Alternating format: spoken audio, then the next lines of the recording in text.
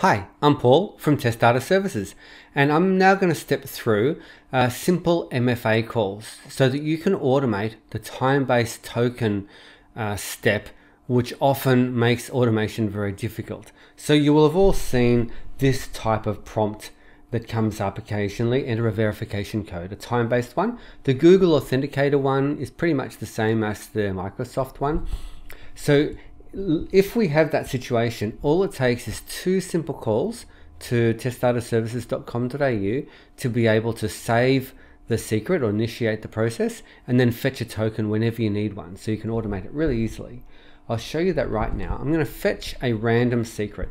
Normally your application will give you this sort of a secret. This is a secret here.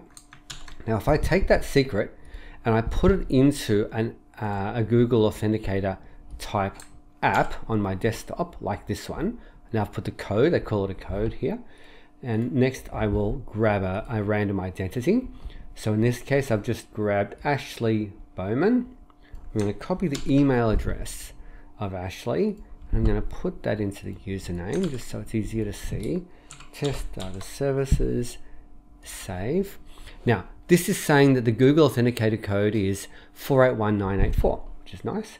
Now the first MFA call is to save that secret, and the next one is to retrieve 481984, which is great.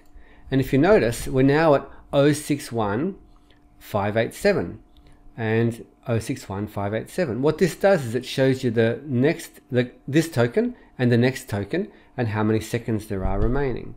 So if I was to hit refresh it again, we'll see now we've got 11 seconds to go, 8 seconds to go, and we're still on 061587. If I keep on refreshing this, then we'll see it change at the same time. There we go.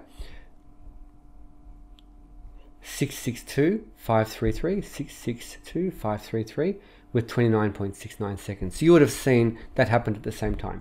So just to summarize, we want to do two API calls. The first is to save the secret. So we're putting the secret in, which is that secret we fetched in that first step, an email address, which was Ashley Bowman, and a subscription key. Now this is saved by subscription key. So if you want, you can have as many tokens for a particular user ID as you like. They can all be different for different environments, for example. Just make sure that you create a number of subscription keys. Look in the earlier videos to see how to do that. It's very easy, and you can have as many subscription keys as you like.